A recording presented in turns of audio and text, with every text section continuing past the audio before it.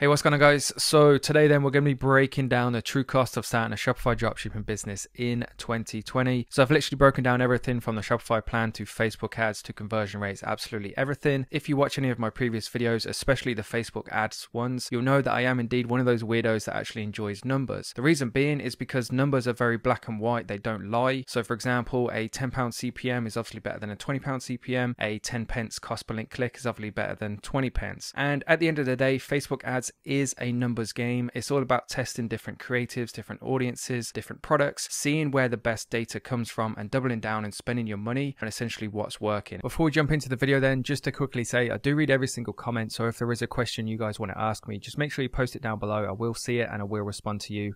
If you enjoy the video, please do make sure you let me know by hitting that like button.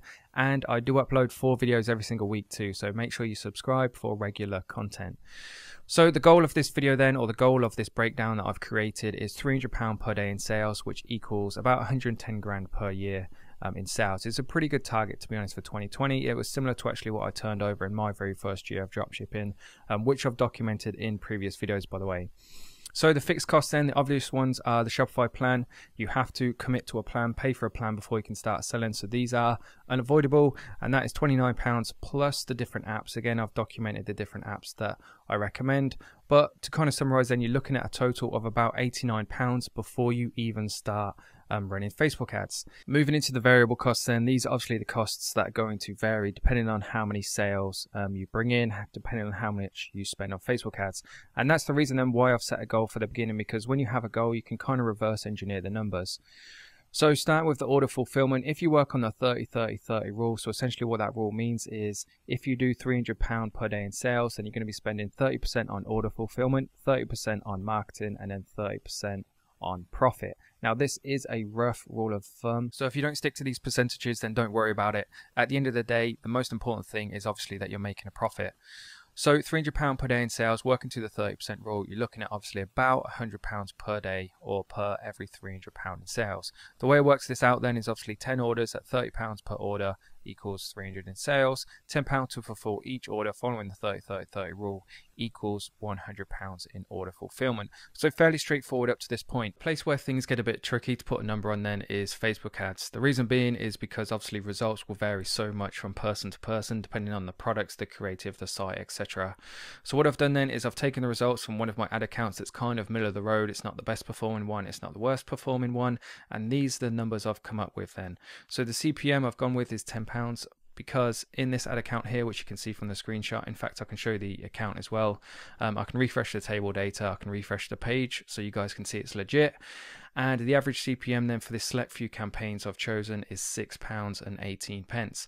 Now the reason I've put it at £10 then for this breakdown is because certainly people getting into dropshipping might not be able to achieve the same results. Plus, if you do a bit of research across Google, which I did, you can see this website thinks it's about $11. There's other websites that think it's about $15. So to kind of meet in the middle, I've gone for £10. The next number I had to work out was the average conversion rate. Now, as it says there in brackets, this is my conversion rate. Yours might be different to the next person, and so on. So my average conversion rate for this ad account was 0.08%, and the way I worked this out then was essentially the amount of purchases, so 4,077 purchases divided by the impressions, which was just over 5 million, times that by 100 and you get a 0.08% conversion rate. Now when you have this number, you can essentially pretty much work out exactly how much it's going to cost you. And to do that then, we have to take our conversion rate, put it into 1 CPM, which is obviously 1,000 impressions. So per 1,000 impressions, we're going to get 0.8 orders. Now to get to that 10 orders we need to achieve £300 per day in sales, we need basically 10 orders is equal to 12.5 CPMs. The way I worked that out then is basically 0.8 times by 12.5 is going to get us to the 10 orders we need. So 12.5 CPMs at £10 each on average is going to cost you £125 on Facebook ads.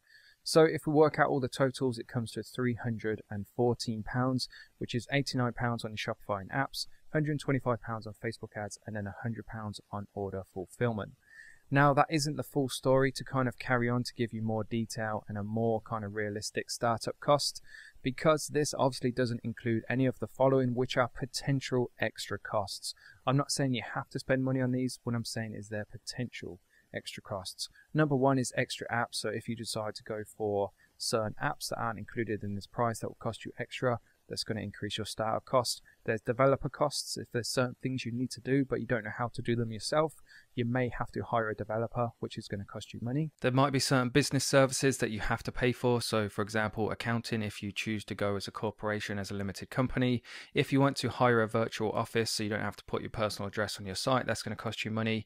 And then the next one as well is Facebook ads testing, because obviously all of these results up here are based on my account as an average. In the beginning, your results might not be so good. They might even be better. So you have to kind of factor this in, that you might end up wasting a couple of £100 on Facebook ads just to find out what works. The next thing is different training programs. Many people, when they get into dropshipping, they might invest in a training program just to kind of try and fast track their success or learn from other people's mistakes. And then finally, there's your time as well. Not many people, when they work for themselves, will factor in their own time. But the way you've got to look at it is, if you make 20 grand a year, if your business makes 20 grand a year, but you're working 60 hours a week, then you're probably realistically only paying yourself about £4 or £5 per hour, which is less than minimum wage currently in the UK. So all of that taken into account, then, if I had to put a figure on it, I would say the realistic startup cost in 2020 is £750, and that's going to cover absolutely everything you need and get to that point where you can start to bring in some money through the door. Just to kind of reiterate it, this is my rough estimation based on the averages that I've just shown you. I mean, realistically, the biggest variable is going to be how well your Facebook ads go in the beginning. Some people have success from day one, in which case their startup cost realistically is going to be a lot less than this, whereas some people take a bit more testing, a bit more money involved before they find that one product that does really well. So rough rule of thumb, £750 is going to be more than enough to account for anything. Moving on then, just kind of a bit of extra fun. If you were to able to achieve this level of sales every single day, so here's just kind of like a quick daily profit and loss, so you can see how much money you need to make to see how much money you make, basically. So out is £100 for order fulfillment, so obviously this is based on the £300 per sales every day. 125 on Facebook ads in is 300 sales, so essentially profit is £75, which equals a 25% profit margin, which is pretty decent, to be honest, for dropshipping, minus the 19% corporation tax, assuming you're a limited company, is £60 profit per day, times that by 365, and you're looking at about 22 grand profit per year, and that's after taxes. And there you have it then. That's exactly how much money you need to start up a dropshipping business in 2020.